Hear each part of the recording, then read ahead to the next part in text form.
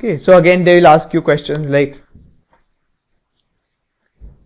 this is a period, x and y belong to the same period, and x belongs to group 2, y belongs to group, okay, x belongs to group, suppose 14, y belongs to group 15, whose atomic size will be greater. So atomic size decreases along a period. So from x to y, the atomic size will decrease. So atomic size of x will be greater than y.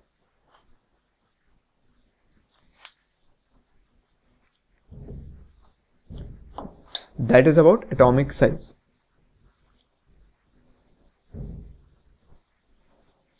And the last trend we come to is the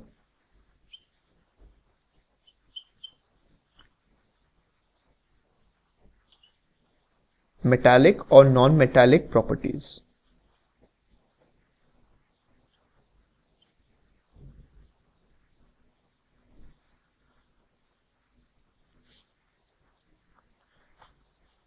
Now, this metallic and non-metallic properties, I already told you that as we go towards the right of the periodic table, we will see that the non-metallic nature of the elements will increase. Due to what? Because on the left of the periodic table, suppose you consider any group, group 2. So it has lithium, beryllium, boron, carbon, nitrogen, oxygen, fluorine, neon. So see, lithium and beryllium are metals. Then all these are non-metals.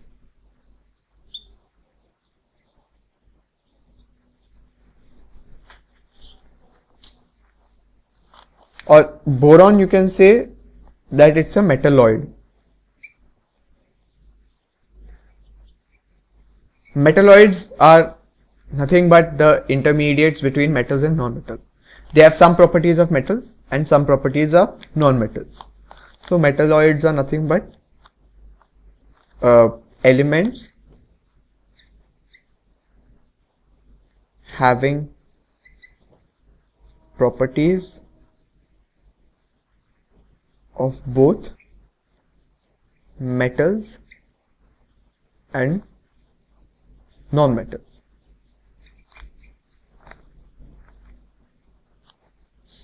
So boron is a metalloid. Another metalloids are silicon, germanium, arsenic, antimony. These are all metalloids. So after boron, in this period there are non-metals. Now why is it so? Because lithium and beryllium have 1 and 2 electrons respectively in their outermost shells. So this has 1, valency 1, this has 2, this has 3, this has 4. Now after 4 or after 3 as such, they instead of giving away electrons, they start accepting electrons, because it's easier to give away, it's easier to accept 3 electrons for nitrogen than to give away its 5 electrons. So that is why in the right side of the periodic table, due to the larger number of electrons in the outermost shell, they start accepting electrons instead of giving away electrons, and thus they start behaving like non-metals.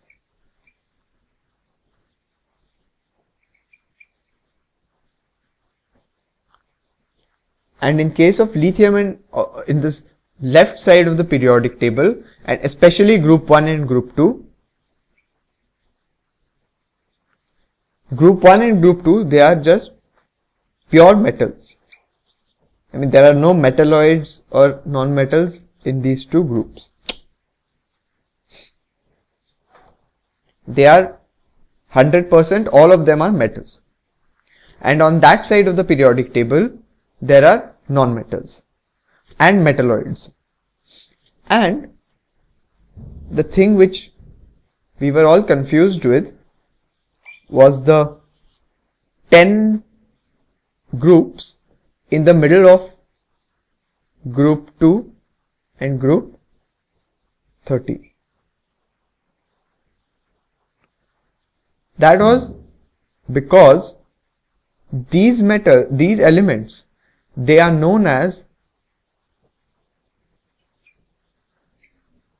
transition elements.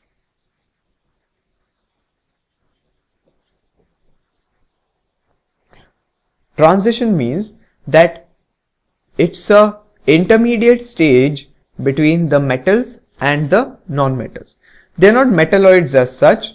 They are just they are like, they can't be metals and they can't be non-metals. So they are the transition elements. So, and this thing is called the transition series.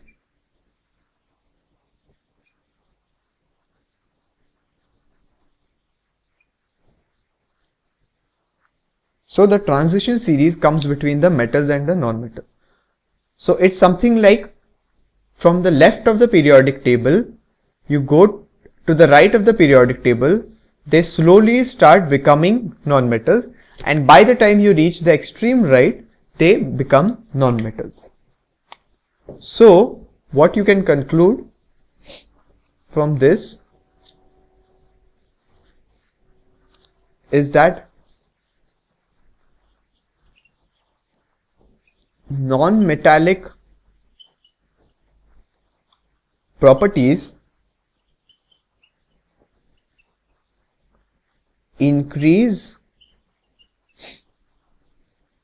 along a period.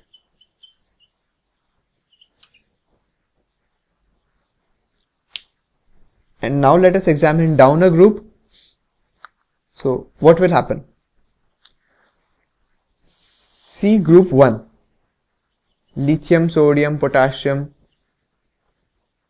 Let us see these three. So lithium is 2, 1, sodium is 2, 8, 1, potassium is 2, 8, 8, 1. So what do you expect? The valencies of all the three are same and all three are metals. But which one will be more metallic? More metallic in the sense, which one can donate its electron more easily?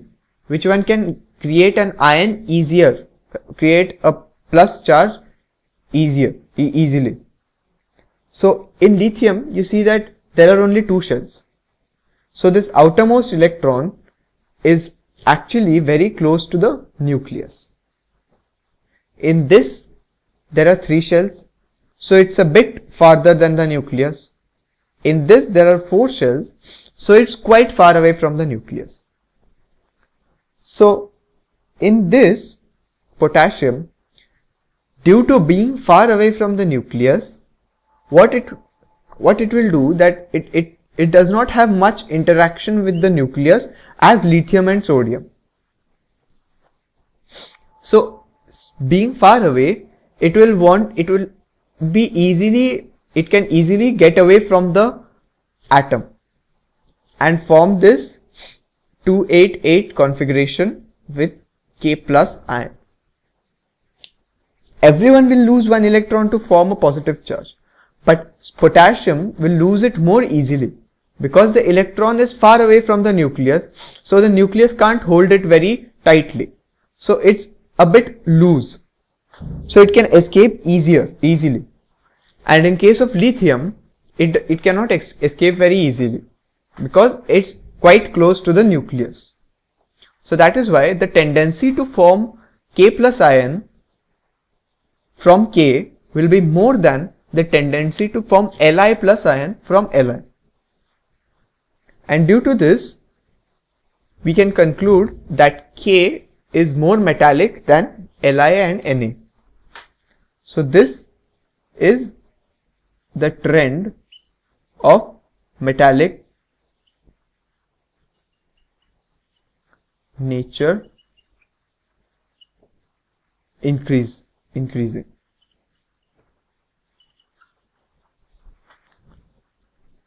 So the metallic nature will increase down the group, and this will happen for any group.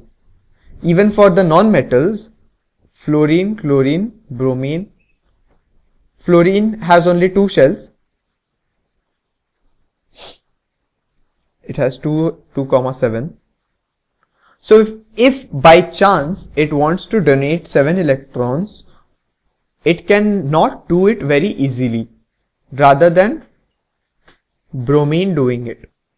Bromine, although it does not donate 7 electrons or does not donate even a single electron, but if it wants to donate the electron, it can do it much easier than, the job is much easier than for fluorine. So the metallic nature will always increase down the group, even for non-metals.